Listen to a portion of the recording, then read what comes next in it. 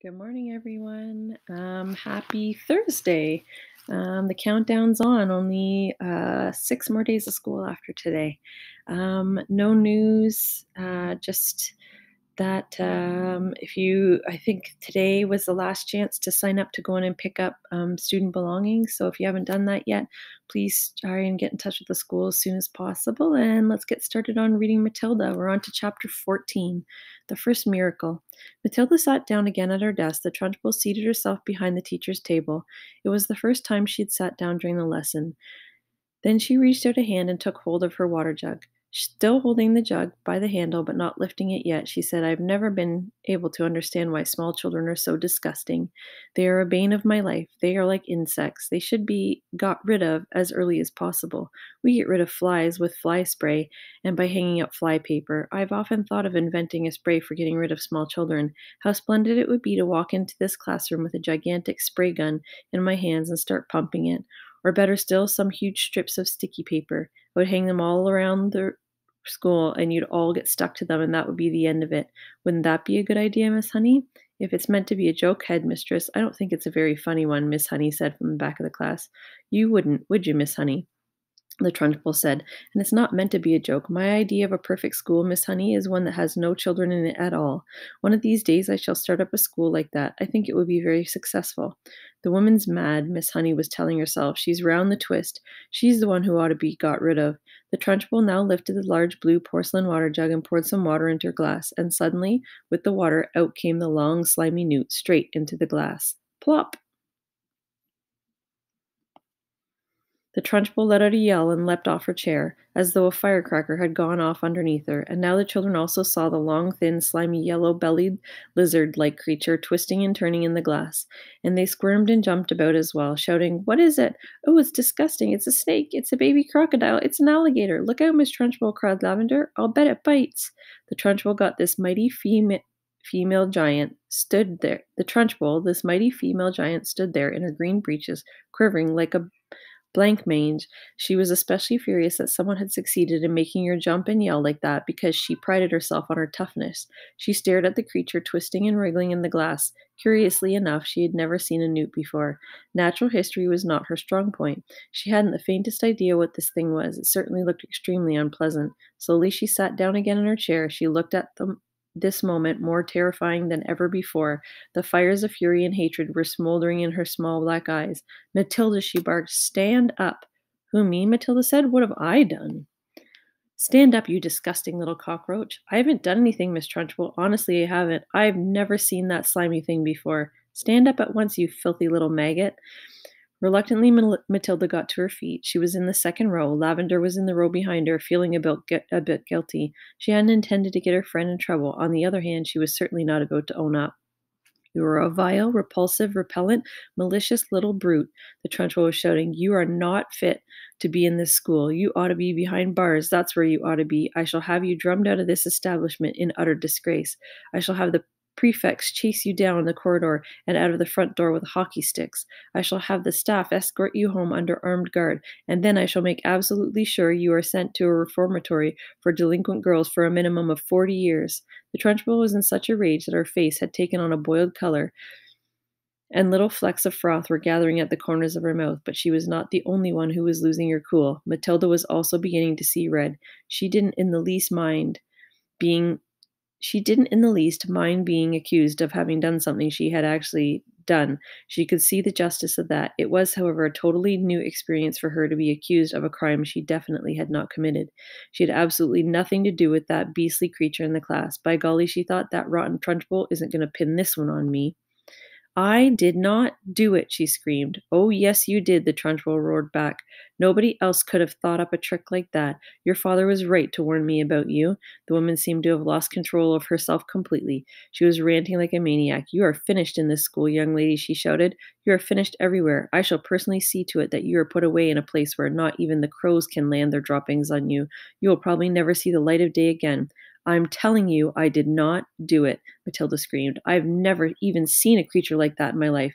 You have put a crocodile in my drink water, the Trunchbull yelled back. There's no worse crime in the world against a headmistress. Now sit down and don't say a word. Go on, sit down at once. But I'm telling you, Matilda shouted, refusing to sit down. I am telling you to shut up, the Trunchbull roared.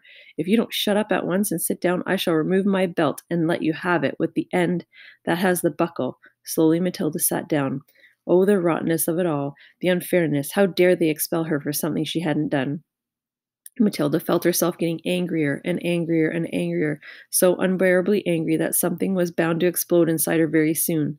The newt was still squirming in the tall glass of water. It looked horribly uncomfortable. The glass was not big enough for it. Matilda glared at the Trunchbull. How she hated her. She glared at the glass with the newt in it. She longed to march up and grab the glass and tip the contents, newt and all, over the Trunchbull's head. She trembled to think what the Trunchbull would do if she did that. The Trunchbull was sitting behind the teacher's table, staring with a mixture of horror and fascination at the newt wriggling in the glass. Matilda's eyes were also riveted on the glass, and now quite slowly there began to creep over Matilda a most extraordinary and peculiar feeling. The feeling was mostly in the eyes. A kind of electricity seemed to be gathering inside them. A sense of power was brewing in those eyes of hers.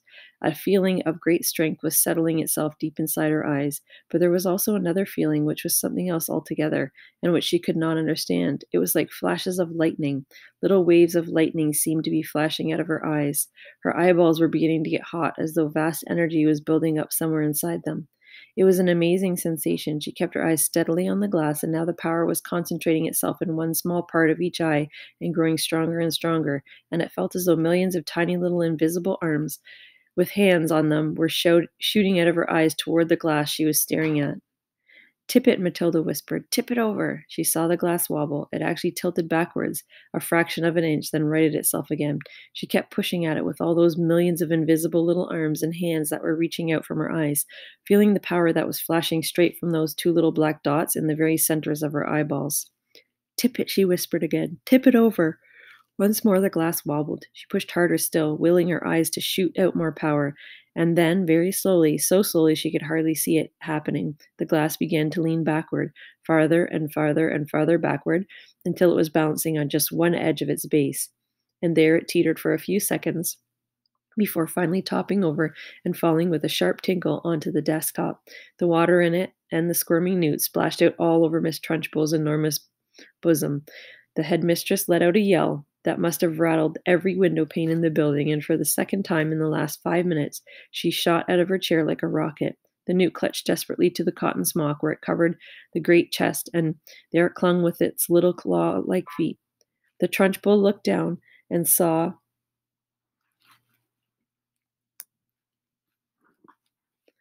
The Trunchbull looked down and saw it, and she bellowed even louder, and with a swipe of her hand she set the creature flying across the classroom. It landed on the floor beside Lavender's desk, and very quickly she ducked down and picked it up and put it into her pencil box for another time. A newt, she decided, was a useful thing to have around.